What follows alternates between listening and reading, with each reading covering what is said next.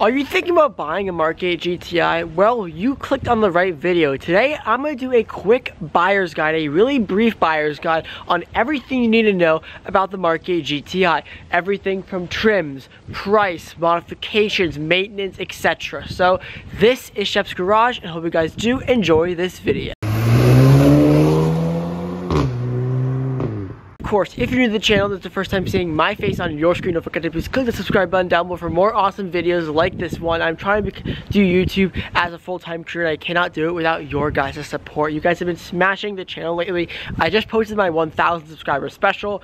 Pretty cool, so go and watch that, and yeah, also watch this video as well. But anyways, back to the car. Now, I have owned my Mark 8 GTI for over 2 years, so I really know a lot about these cars. And today, I sort of want to go over everything you guys really need to know if you're interested on buying one. And I want to start off with the pricing and trims, and then we'll dive deeper into the car. Let's quickly start off with the basics. So there are 3 main trim levels that on this car that you really need to know. There's the S, there's the SE, and then there's the Autobahn. Now the car behind me, my car, is an SE, which in my opinion is the best trim level there is on the Mark 8 GTI. Sorry, the sun is like really bright right now. Now the S starts at $32,000, and for most people, in my opinion, the S is enough for them. You get, in the S trim level, you do get the LED, upgraded LED IQ headlights.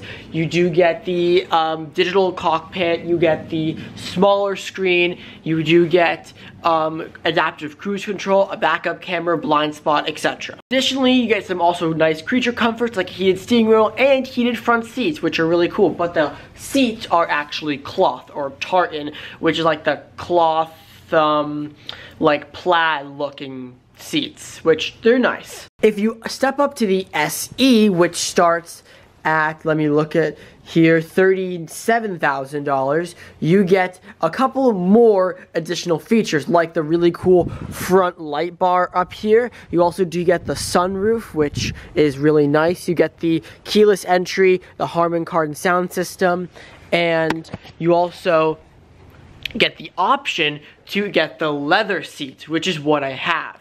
The biggest difference between the S and the SE is the bigger screen in the inside. The standard screen is only 8 inches, whereas this screen is 10 inches, and you have wireless Apple CarPlay. The standard screen only has wired Apple CarPlay. So to some people, that is a big game changer. Wireless Apple CarPlay. Once you try it, you really can't go back. And then finally, the Autobahn, which is actually really similar to the car behind me, except that the Autobahn has some new technology for the headlights. You get 3-zone climate control instead of single zone. You get heated rear seats, and that's really about it. These two, oh yeah, and then DCC. That's really the main difference. For all those trim levels that I said, the SE, and the Autobahn, there's also the 380 version of all of those. So there's the S380, the SE 380, the Autobahn 380, which is the version you can get the manual transmission in, because this is the last model year you can get the transmission in manual for the Mark 8 GTI. So once the 8.5 rolls around, that got unveiled, video soon on that, you can only get automatic transmissions in those cars. But that's what 380 means. It means manual instead of automatic. Additionally, I just want to point out, for just the S and SE 380 trims, you get DCC as well, which I guess is a pretty cool feature. I don't have DCC, but I've heard it's a pretty cool feature. You can change the suspension from harder than sport and softer than comfort, which is pretty cool. Before we move on to the engines in all 3 cars, I do want to show you guys the interior, which these are the leather seats, which is my personal favorite choice between the 2 seats. So the standard seats are the tartan, the plaid seats, and they're cloth, and I just don't like cloth seats. I don't care that it's cheaper and it wears better, whatever. I just don't like cloth seats. They're harder to clean and everything, whereas these are better looking, more comfortable, and I just think they are cooler looking.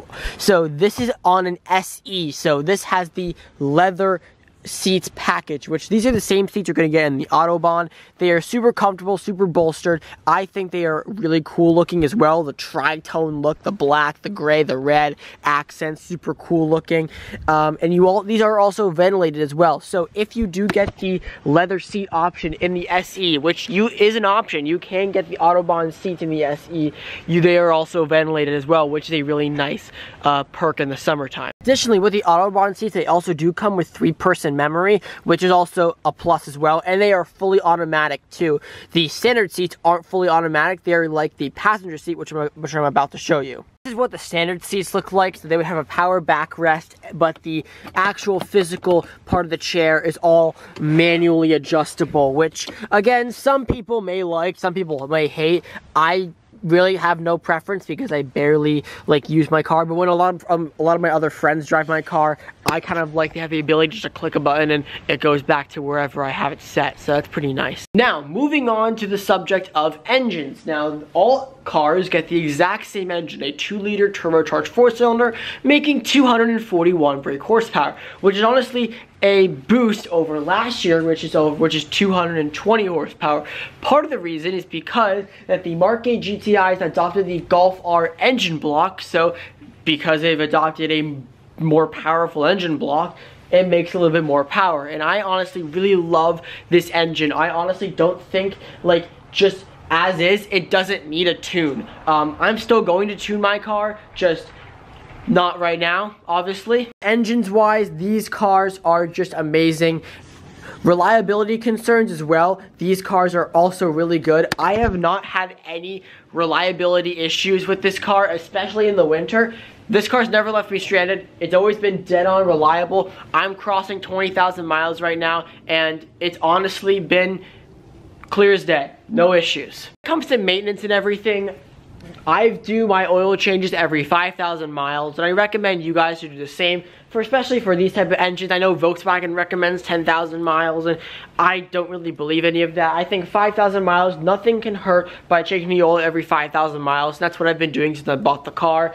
I also brake fluid and other fluids as well. I know if you have a DSG, that's at 40K, brake fluids at 20K. So maintenance is not, gonna break your pockets. But my last recent service was oil change and brake fluid, and that was, I believe it was around $300 or $400, so not bad at all. And that is the really quick, brief buyer's guide that probably you guys have been looking for. The point of this video was for me to sort of break down each of the trims so you guys aren't confused when you go on VW's website and be like, what's a 380 SE? What's the difference between an SE and an SE 380? Well, now you guys know. Now, before we end this video, I do want to give my opinion on which one should you buy. And I'm maybe a little bit biased, but my favorite model of the Mark 8 GTI, my favorite trim, is the SE. I think it is the best value for money because it's that perfect in between of an Autobahn and a base model. I'm not a big fan of the base model. The base model is definitely enough for most people, but for me that kind of wants more car for the money, like leather seats, a good sound system, automatic seats, a sunroof, that type of stuff.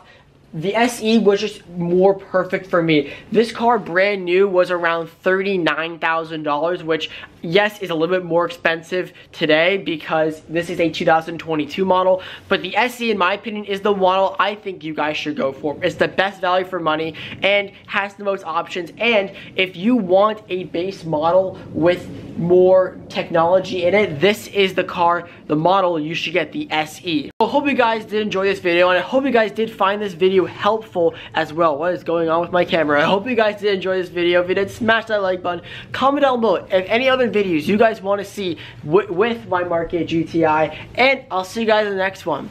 Peace.